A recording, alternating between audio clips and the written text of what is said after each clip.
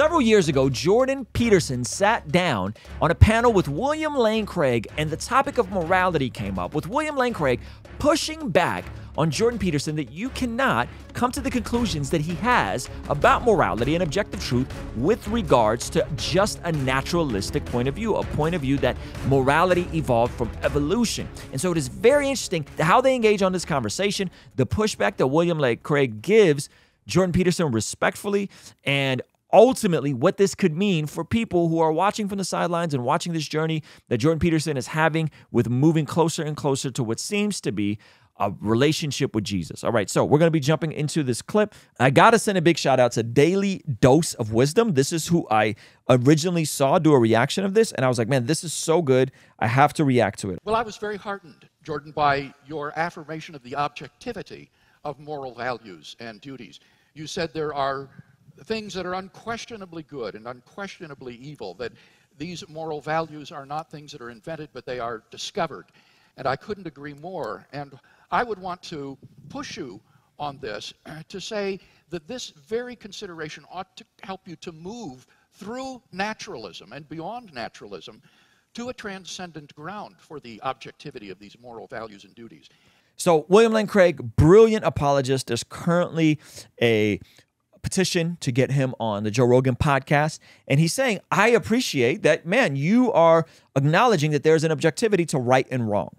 Yet he's saying that this should move you further along towards theism, okay? And towards understanding that this comes from a transcendence that is outside of us, that there's an objective standard that goes beyond us, all right? Because they won't be found in naturalism. The naturalist is trapped in the lower story. That's right. Objective moral values and duties are not physical entities described by the laws of nature. These are transcendent realities, either Platonic or else grounded in God. And therefore, the very affirmation of the objectivity of moral values and duties that was so strong throughout your talk, which I so appreciate. It's anti-relativistic, it's objectivistic. Anti-relativistic, what is he talking about? He is talking about postmodernism. Postmodernism does not believe in objective absolute truth. It thinks that everything is relative, the truth is relative, and that's what he means by anti-relativistic.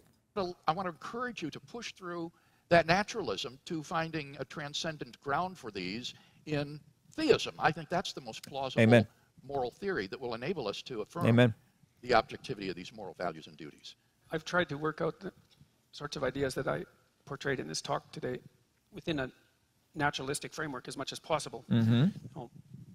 Because the naturalistic technique is so powerful, not least for that, but also because there's glimmerings in the scientific literature of the sorts of ideas that you portrayed when you mentioned that the evolutionary biologists are increasingly making the claim that morality is a biological adaptation. And I think you can make a very strong case for that, a much stronger case than has actually been made so far. I think there is a very sophisticated ethic that has evolved that we recognize as a consequence of the evolution of our cognitive and emotional structures. I think that that recognition manifests itself in admiration.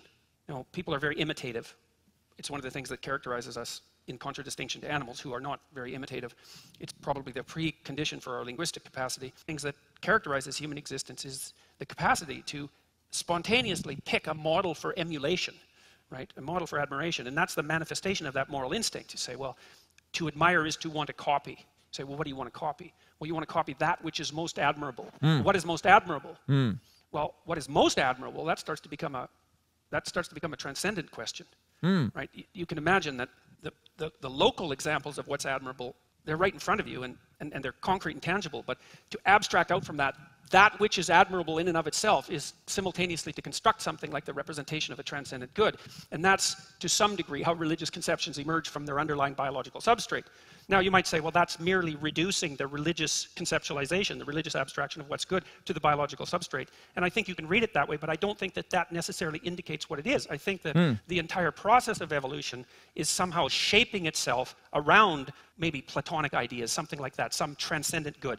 And that it's a mistake to assume that just because you can make an association between the transcendent abstract good and the process of evolution, that one is necessarily reducible to another. It isn't the way reality works. To commit the genetic fallacy, to try to say that because one's moral beliefs originated through such a biological evolutionary process, that therefore they are explained away and have no objective validity. That just is to commit Well, a genetic fallacy, I think isn't partly it? what happens too is that you at that level of analysis, you have to start questioning your initial presumptions, like the idea that the most true truth is objective. Because So he's saying if you go down the rabbit hole of naturalism, evolution, you start having to ask what is even objective. How could you even get something objective? If it's just came through evolution and came through us looking at each other, right? And if it's not from some sort of transcendent being, right? So it's really interesting to hear him say this. truth is objective, because I'm not sure it is.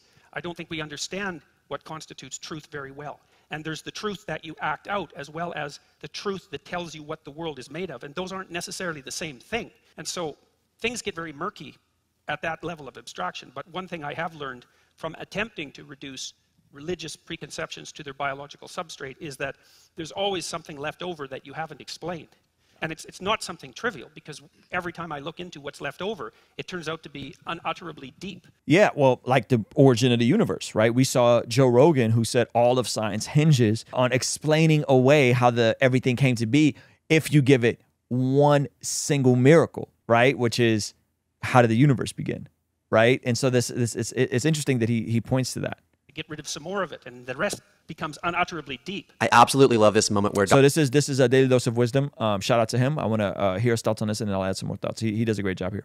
Dr. Peterson admits that what he is attempting to do is to reduce religious preconceptions to their biological substrates, meaning he's looking for a way of naturalistically explaining the things that we know can be spiritually proven, things like morality, right, things like human rights. I love this moment because you see him admitting that it doesn't actually work, that there's a level of depth, there's a reality that I would call, and I think all Christians would call, a spiritual reality. That's right. That actually sits beneath the biology, the natural world. There's a deeper reality, and Jordan Peterson is...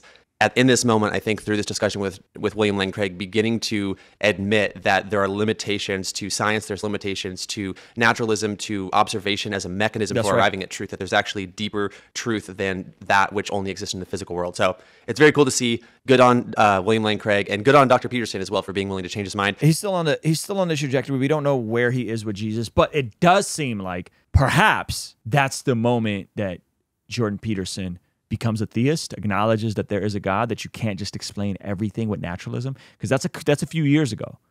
So this is I would say at least 3 or 4 years ago, before the pandemic. We see, according to the Bible, that prayer is extremely important in terms of us being transformed from the inside out when we get aligned with God's will. For the Christians watching this channel, I want you guys to implement these spiritual disciplines in your day-to-day life. And the only way I've been able to do this consistently is through writing down my prayers in a prayer journal that does a few things. One, it allows me to reflect and come to God humbly and ask Him to move on my behalf. And two, it allows me to document my prayers, which ultimately help me remember the very things that I was praying for and see the hand of God tangibly in my life when He answers them. So I would urge you, consider writing down your prayers. It could be in a blank notebook. It could even be on your phone. Or you could check out the one I personally designed and used from my own quiet time and spiritual discipline that I think will be a huge blessing. It's the exact structure and system that I've used for years to pray and be more consistent in my spiritual disciplines. You can pick yours up today by clicking the link in the pinned comment below. All right, I'll see you over there. Peace.